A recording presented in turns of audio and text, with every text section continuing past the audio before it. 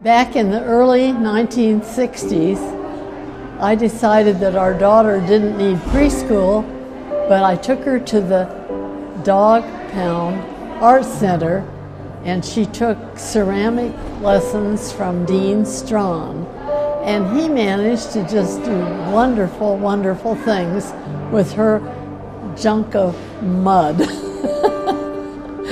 And we still have those pieces, and we really think the Art Center was the best thing to do.